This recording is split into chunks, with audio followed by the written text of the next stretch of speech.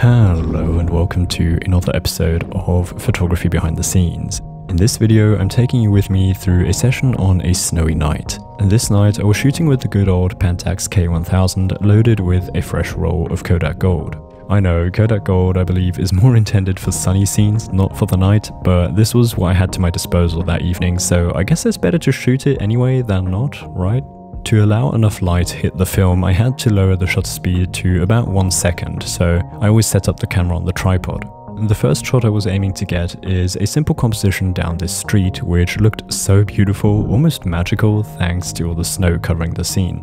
This is the outcome. Overall, I think the photograph works. I like the simplicity of the composition. Sadly, however, I somehow managed to misfocus. I don't remember what I was doing, but I seem to have not noticed that the photograph is out of focus and therefore we've got this light blur, but it's nothing overly dramatic.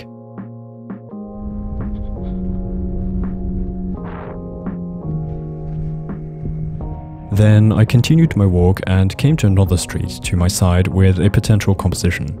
This time it was a large paper bin positioned under a street lamp which caught me. I was trying to balance the bin as a subject and the road as another element of my composition.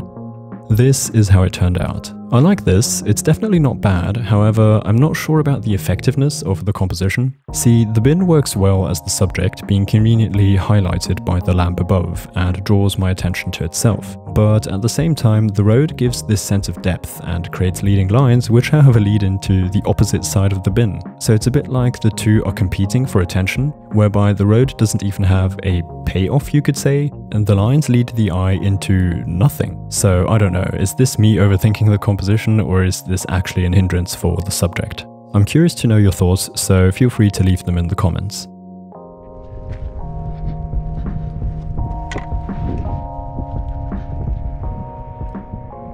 After that, I was walking towards the train station. However, before getting there, my attention shifted to the right side, where I found these dried out dead plants all sticking out of the snow. I believe these were sunflowers. Despite the lack of decent light here, I decided to compose these plants in a photograph and hope for a decent exposure.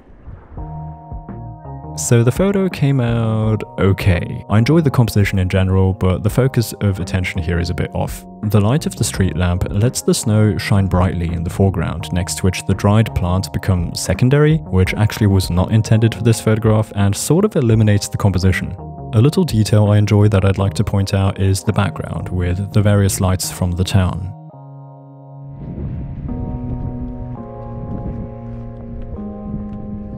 After that, I came to the train station, which has this beautiful artificial light above the bicycle stands. I decided to try a composition of this scene because I felt that the lighting and the scene together had this cinematic quality to it, which I wanted to capture. This is the result, and oh, I love it. I think I've mentioned before that for some reason I admire a green color cast, and that's exactly what happened here. The subject definitely worked out the way I hoped it to. I can't exactly tell what makes this scene so cinematic for me, but those lights, the emptiness, the green tint, look all amazing to me. One thing I seem to have missed is that annoying little bit of a bike on the left side of the composition. I should have just panned the camera slightly to the right, but I like it nevertheless, and if it seriously begins to bug me, I can always just crop the image. So after shooting that photo, I was doing something with my camera bag, and then this happened. Holy no. Does a camera like this break on something like that? I only realized while rewatching the footage that a strap from my bag had gotten right under one of my tripod's legs, which led to the possibly disastrous fall of the camera. It took a dent on the side and I was worried that maybe the shutter mechanism or something might have broken. I continued anyway, and around the corner found this long straight path.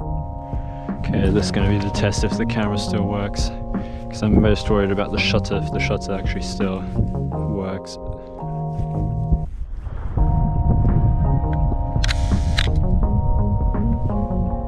Okay, that sounded good. I think the shutter still works. I think the camera's not broken.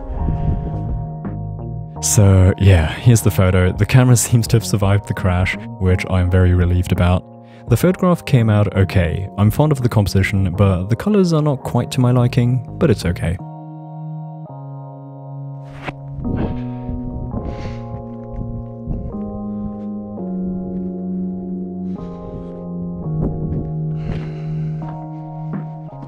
Next, I wanted to go into the train station and onto the platform because I knew that there were some lights there illuminating the platform, which could become a cool photo.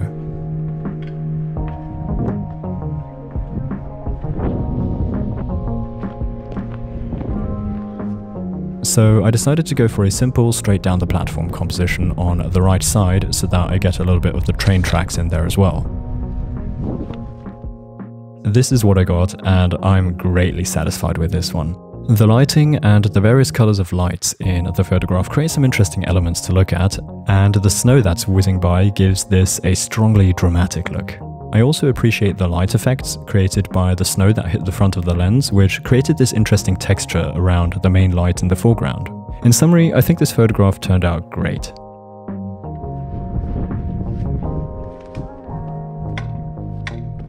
Next, I decided to exit the train station again, and outside I got attracted by these lights again, this time on the other side of the station entrance.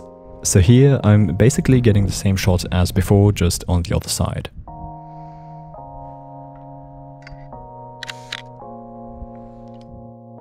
As was to be expected, this one turned out similarly good. Again, I'm loving that green tint of the light and the bike stands as the subject. I think, however, that I prefer the first shot, which showed the bike stands a little bit bigger.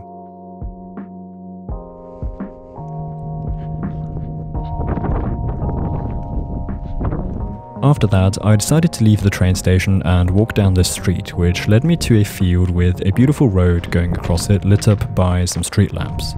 I composed a simple wide shot of the scene to capture the general mood here. This is what I got. I think it's quite okay, considering that I wasn't even sure if the exposure was going to work out due to the lack of light beside the road. Something that becomes painfully apparent here is the vignetting. This was often visible on the previous shots as well, but not as strong as here.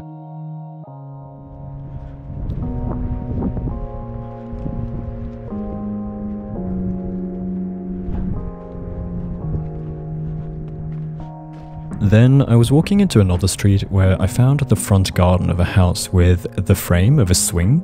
I thought the frame could work as a subject, and conveniently a street lamp was right beside the scene to give me some extra light. I got this shot here, which I enjoy a lot. The composition and subject work beautifully here, I find. I also love that in the background there's also something to look at thanks to the lights back there. This gives the photo an extra layer of interest. And also, this photo has many lighting artifacts across the frame, meaning flares and reflections, which oftentimes can be an annoyance, but here I think it makes the photograph just a bit more visually interesting.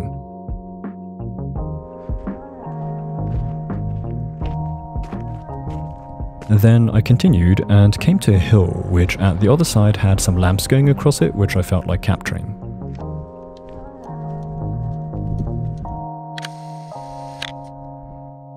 I got a simple wide shot, this is it.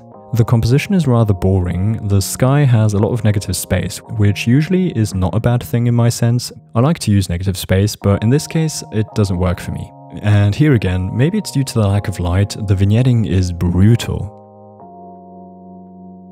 So that was the end of the night. My hands were freezing and I decided to head home, but I still had many shots left on the roll. Therefore, on the next day, I went out in the morning to get some more photos of the snow around here because this amount of snow in town is quite unusual. So the first shot of the morning I was getting here was a wide shot of the scene here, which included the parking area, some buildings, and a mountain in the back. Here it is. I like this, the vibe is definitely captured, and I'm enjoying the warm Kodak Gold colors here. One thing I'm not so satisfied with is the composition in general. I think I was just eager to do photography here and didn't mind the composition too much. I think it's actually quite a boring and slightly cluttered scene to shoot. Moving on a little further, I found this truck on the road, which I decided was going to be my next subject. By the way, the camera did take some damage from the fall yesterday. The lever to wind on the film doesn't snap back by itself anymore, which I guess is a very tolerable amount of damage for that painful fall. This here is the shot I got. I'm liking this. I feel a slight competition between the subjects here, the truck against the street lamp, which isn't necessarily bad in this photo, but I think a stronger focus on one subject usually works better. Then I found this lonely trailer, which you might have already seen in the back of the last photo. I just enjoy the sort of randomness of this trailer being parked on the road here. While composing, I had some difficulties to position the trailer in relation to the lamp. This is how I ended up doing it. I really like this photo. The trailer seems a bit lonely and random here, and the lamp I now had closely to the right of it, which I think worked out quite nicely. Then around the corner I came to this path next to this bus parking area, which I thought looked quite interesting. I got this photo, which I think turned out beautifully. The composition consists of the road, which leads into nothing actually, but I think that's not a problem here. The buses on the left add an interesting element to the photo in my opinion. I like this photo. Then this is really just a few meters onward, where I loved the randomness of this blue box or what this is, so I got a photo. I think this also worked out great. Then I was walking down the road I had just shot, and I was so fond of these little gardening sheds, so I tried to find a composition. This is what I got. I like this. The composition and subject matter work here, however, I find the background to be a little busy and messy, but it's not really an issue. By the way, a few viewers have pointed out in previous Kodak Gold videos that this film stock really shines in sunlight, and I think these photos are a beautiful example of that. I'm really enjoying the results of this morning. Then I continued to walk along the road to get another shot of a different shed here. This time I was getting a bit closer to shoot a detail. This one turned out nicely. I like it overall, however, again, the background is a little bit distracting, but not too bad. Next, this is a little further on my walk. I came to some houses and found a garage area which looked quite promising for a decent photograph. This is it. I like it. I was fond of the garage area with all the snow lying here, and I think this captures it quite well. Then a few roads further, I got a photo looking straight down the road to capture all the small details here. So what I like here is that the photograph is a simple wide shot of the scene, but the actual elements I find myself appreciating are the details unique to the area where I am. The style of the houses, the car, the lamp, and of course the pretty snow build this index of unique hints which indicate the time and place of this photo. Do you know what I mean? Anyway, this was the last photo of that roll. I hope you enjoyed this sort of double episode.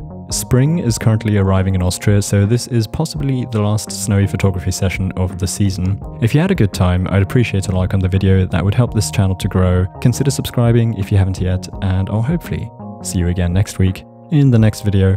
Until then, goodbye.